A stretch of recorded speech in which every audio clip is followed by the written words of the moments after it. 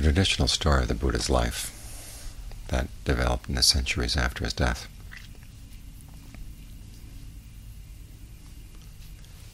starts with a moment of his great aspiration. The time many aeons back when he aspired to become a Buddha.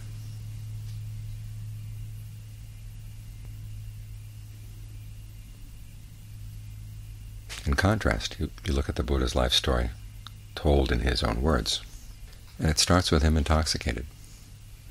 He's living in utter refinement. All his desires for pleasure are taken care of. And he's intoxicated. He's intoxicated with his youth. He's intoxicated with his health. And intoxicated with his life. Looking down on people who are old, looking down on people who are sick, looking down on people who are dead. The typical heedless youth. Those two themes, intoxication and heedlessness, go together. The fifth precept against intoxicants is defined in such a way to cover anything that causes heedlessness, whether you smoke it or drink it or snort it.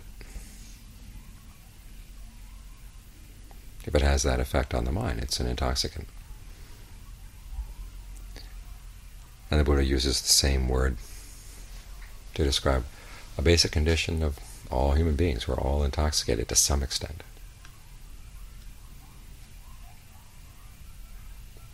We want our pleasures and we don't want to think about the consequences.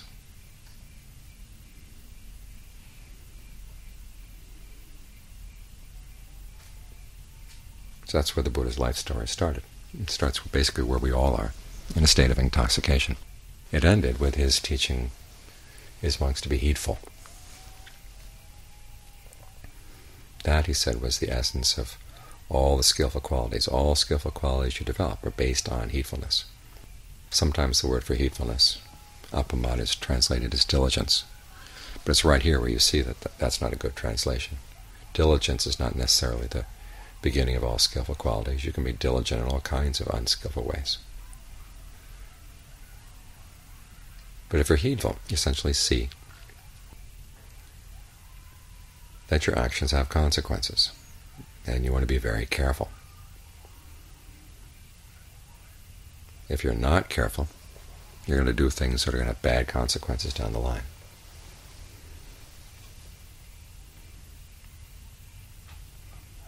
So that, in essence, is the cure for intoxication, is being willing to look at the consequences of your actions and keep them in mind. To do this, you have to strengthen the mind, because the desire for immediate pleasure, the pleasure that allows you to forget whatever you don't like in your life or don't like about yourself, that comes with a lot of force, a lot of vehemence. When it hits hard, it doesn't want to listen to reason, because it knows that reason will point out that this is not a wise thing to do. And so, as often happens when a course of action is unreasonable, the desire for that action turns into a bully. Now, bullies can have their strength only as long as everything else in the mind is willing to be weak. This is why you have to strengthen the mind in terms of its conviction, that it really does matter what you do. And it really is possible to find a true happiness that's more than worth the effort. After all, that's what the essential message of the Buddha's awakening is. Human effort can lead to a state of true happiness, deathless happiness, that more than repays the effort that goes into it. And also it's possible for all human beings to do that, because the Buddha used qualities in his mind that were not exclusive to him. He never claimed that he had qualities that nobody else could develop. Qualities of resolution, heedfulness, ardency. These are things we can all develop. But they have to start with that strength of conviction, that it really does matter. In fact, that's one of the arguments that the desire for a quick hit will always say, it doesn't matter. Just this once, one more time. You've done it so many times in the past, what's one more time going to harm? Well, it just drives the nail deeper and deeper into the coffin of your heedfulness. So you have to remember, each time you breathe in, each time you breathe out, it does matter what you choose to do.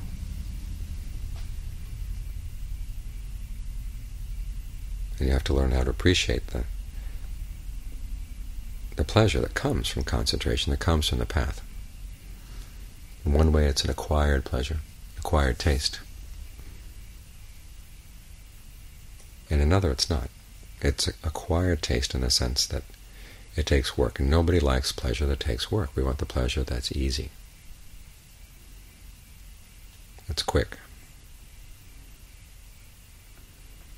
Regardless of the consequences, we would prefer a pleasure that doesn't have bad consequences, but if our quick fix has bad consequences, we'll just put them out of mind. And so a pleasure that takes time and energy and skill and discipline requires all the skills you can think of in learning how to cajole the mind, encourage the mind.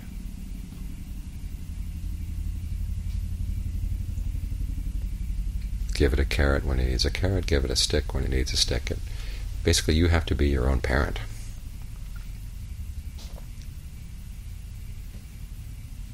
To that extent, it's an acquired taste. When you actually get the taste of deep concentration, nobody has to tell you to like it. It's there. It penetrates parts of your body, parts of your mind that have been starved for pleasure for a long time.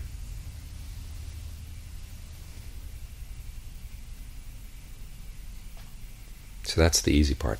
The hard part is learning to be self-directing. That's one of the protections that the Buddha talks about in the Mangala Sutta.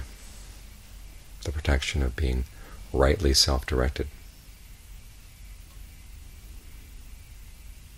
So much of our lives depend on outside direction. We go through school, and that's that book about punished by reward, saying we learn to please other people.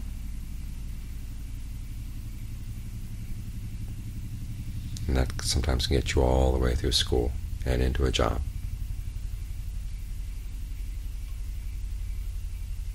But then the question comes up, well, what about your happiness? And if you find yourself in a situation there's nobody you really care to please, you start to flounder around. So you've got to learn how to be self-directed. This means picking up whatever skillful parenting habits you may have learned from your parents. If you unfortunately were unfortunate enough to learn some unskillful parenting habits from your parents, you've got to unlearn them.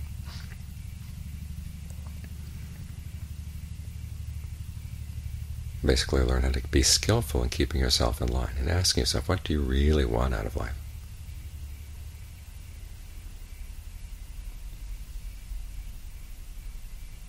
And John Lee has that great passage where he says, the Buddha sat down, what do you want out of life? And the Buddha's answer was, ultimate happiness.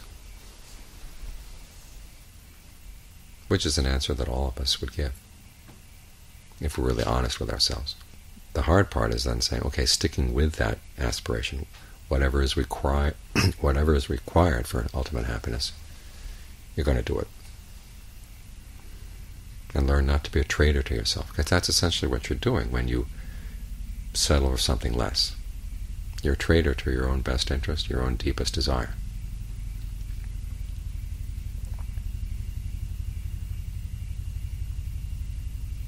So your parenting skills have to be the sort that keep you honest.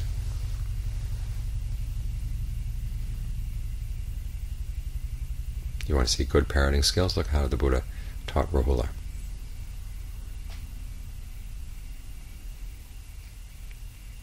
How to reflect on his actions, how to recognize mistakes, how to learn from his mistakes. Be willing to talk them over with other people and not be ashamed of them or hide them from other people. And then doing what he can to resolve not to repeat the mistakes. In other words, the Buddha didn't say, don't make mistakes. He said, look, you're going to make mistakes, but this is how you deal with them.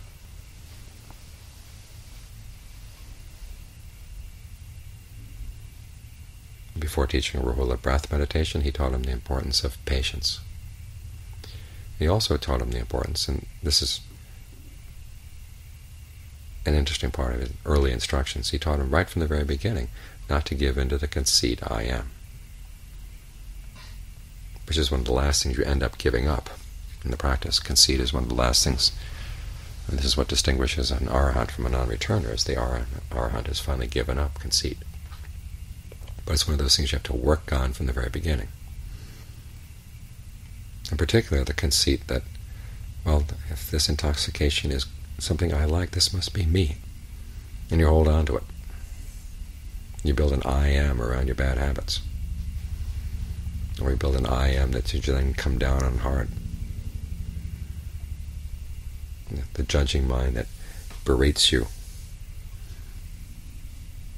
is just the flip side of the coin that wants to hold on to bad habits. It's this dialogue that goes back and forth and goes nowhere in the mind.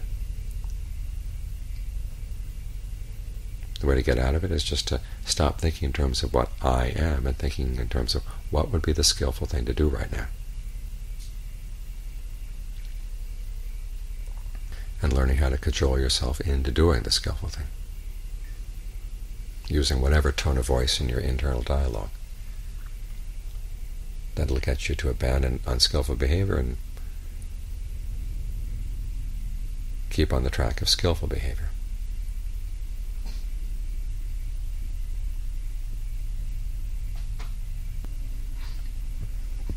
So this quality of being rightly self-directed